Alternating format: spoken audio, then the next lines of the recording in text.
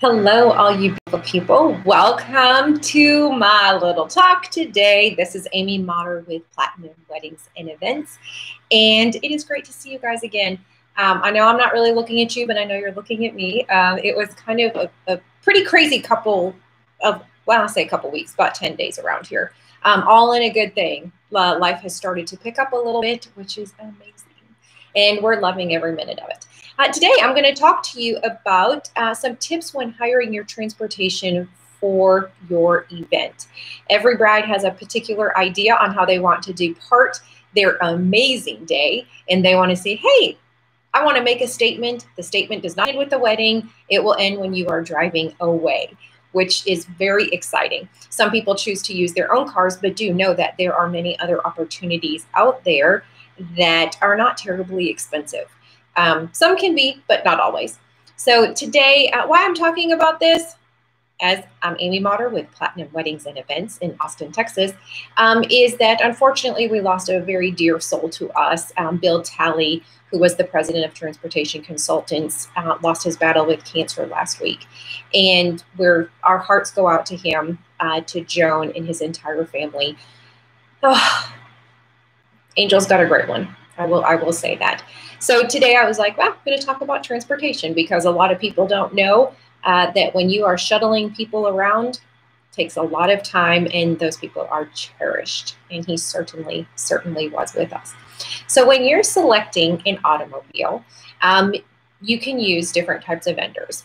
There's like in Austin, we have transportation consultants where you would call and say, this is what I'm looking for, whether it's anything on wheels, you know, buses, trucks, cars, exotic cars, fancy cars, sedans, limousines, take your pick. So we have that. So anyway, call them, say this is what I'm looking for. So you use a transportation company is one option. Another option is to use, I know Hertz has exotic car rentals, and I've had people that have rented an exotic car for the weekend of their wedding, so that's an option as well. And then finally, I've had people that have just gone to a dealership, and I'm not sure how they swing that. I've never had to do it myself, but all I can think is that they're, you know, hey, I'm going to rent this car for the weekend. I don't think they rent them, or they're borrowing it for a test drive or what have you.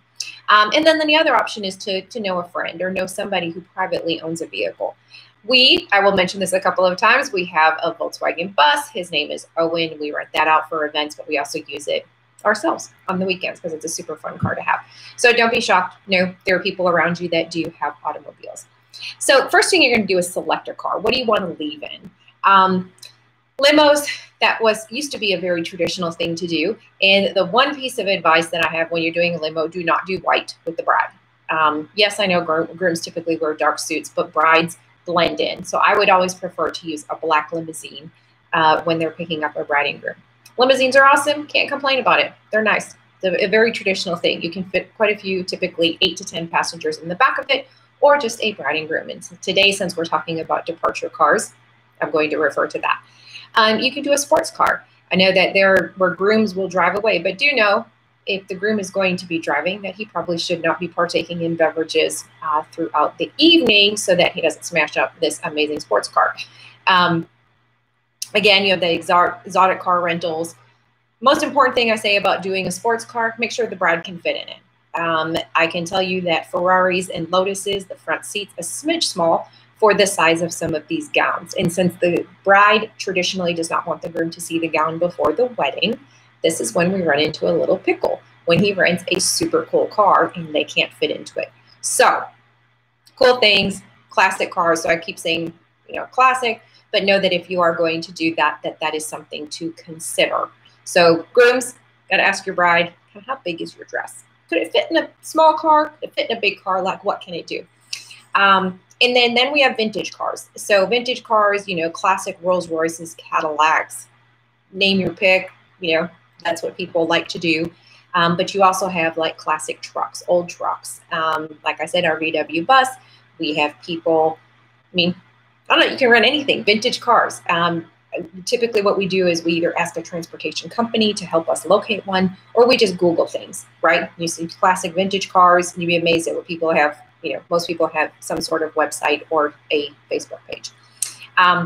Do know that the little downfall Brides will traditionally fit into all these vintage cars, but do know the biggest thing you have to worry about is whether or not they can operate in the rain, in inclement weather, or if they'll start. So if you are renting a vintage car, you have to be on a site and somewhat of an alert that ask what the substitution will be. I know that when we rent our bus, the substitution is not, unfortunately, another Volkswagen bus. We'll provide you a luxury car that we will make sure that that happens, but think about that, right? Because if you're like, I don't want another alternative, especially here into the state of Texas, it can rain on a moment's notice and that car cannot make it.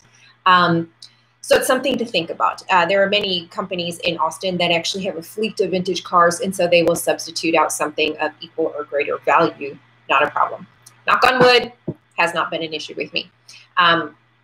We've always had the cars, arrive that should have arrived. So I'm lucky. Might go to Vegas on that one. A boat we've had where we've been on properties that have water and people want to depart in a boat. Perfect.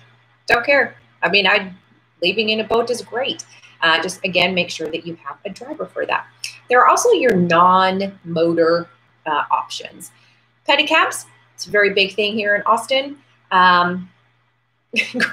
They're great. I'm just going to tell you that the driver, if you're getting married in the summer, is going to be hot and sweaty. Some brides, that drives them crazy. Others, it doesn't. Just pedicabs are an option. Horse and carriage, that's another thing that's an option. Do know with horse and carriages that if you want to move up your departure time, it does take more time for a horse and carriage to get to a certain area than it does a motorized car. It's an important thing to remember.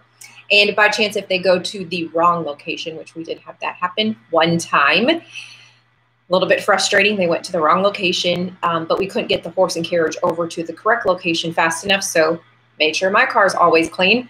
I always make sure my car is clean. And they jumped in the back and I drove them to the reception from the ceremony. Yeah, not ideal, but that's what happened. Hot air balloons. You can do hot air balloons. That's pretty cool. You just have to make sure that there's adequate landing space where you're going. And the good thing is anybody who you are going to be renting, some sort of transportation from, they're going to know all about permits. They're going to know how to get you to certain places and what you can do. Trust the professionals whenever you get into this sort of thing. There is, rules with airspace.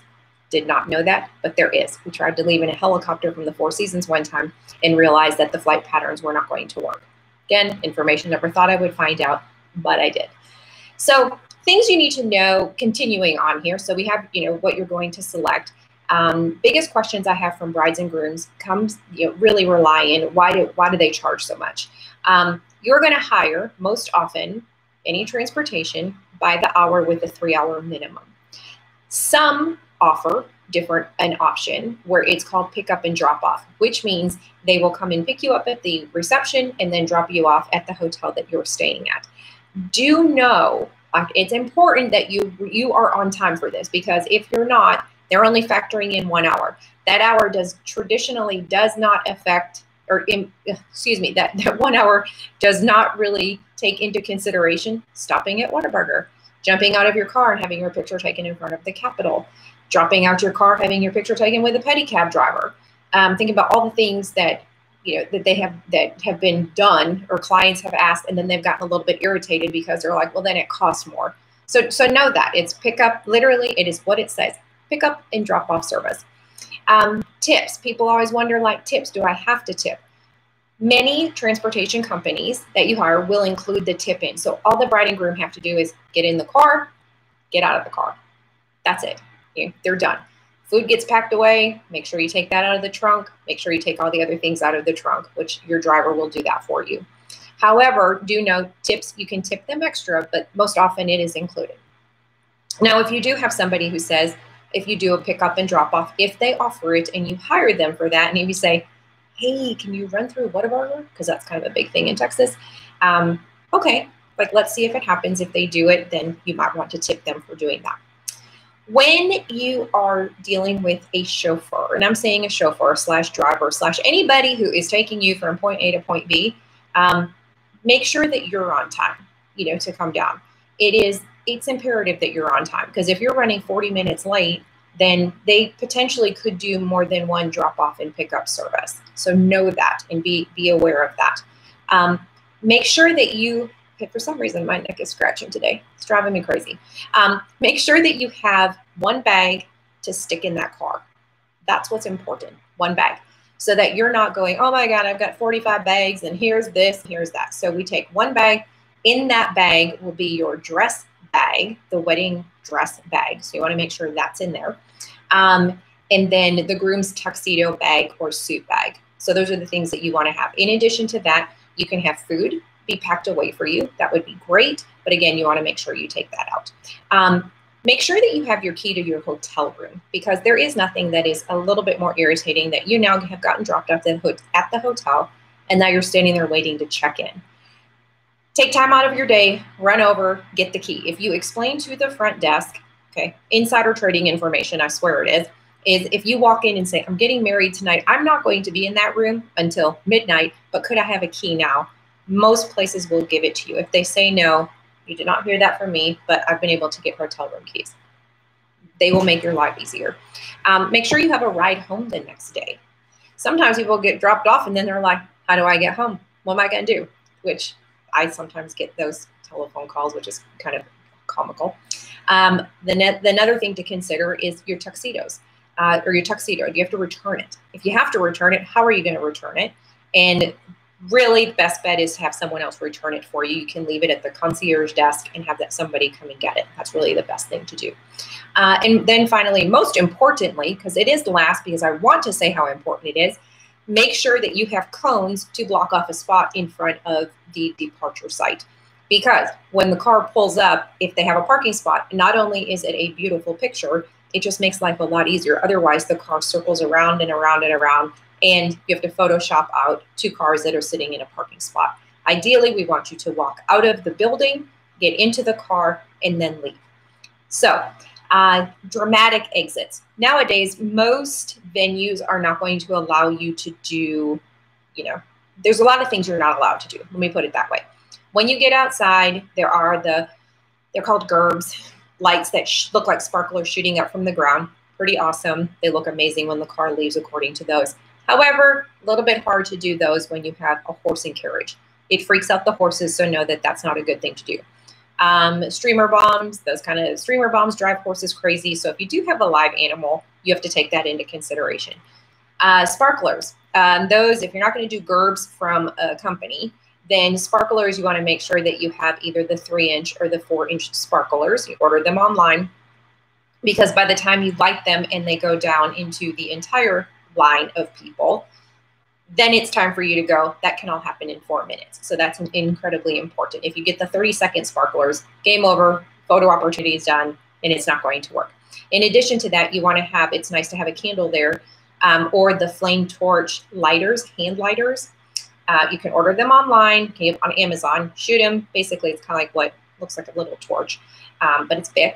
And that lights a sparkler quickly, which is what you need to happen. And then people can light off of each other. Okay, so I'm going to task you up with send me over your favorite photos of your cars. And when I say your cars, your departure cars, I should have worded that just a smidge better than what I did. If it's a VW up bus, you're going to hang out awesomely with my husband, who is somewhat infatuated with them. We have one. He's currently restoring another one for charity, so I'm kind of excited about that. That's Oscar. But send me over your getaway pictures, because I would love to see what they look like, and we're going to all vote on them. Platinum Posse, that's what we're going to do. This week, I learned how to do a new task, and you're going to say, what kind of task did you learn? I learned how to paint doors. Yeah, sounds a little bit ridiculous, but I painted the doors in my upstairs, and that was kind of exciting. I was full of paint, and I'm not going to do this professionally. However, between that and hemming curtains, I'm feeling as though I'm really getting the crux of doing little piddly jobs that I have been putting off for a very long time. Oh, anyway, it was really nice visiting with you all. As always, be kind, be awesome, and do the right thing. And don't forget to visit us at on our website at www.myplatinumevent.com. You can look at our blog, you can see what we're up to, and have a wonderful day. Thank you so much.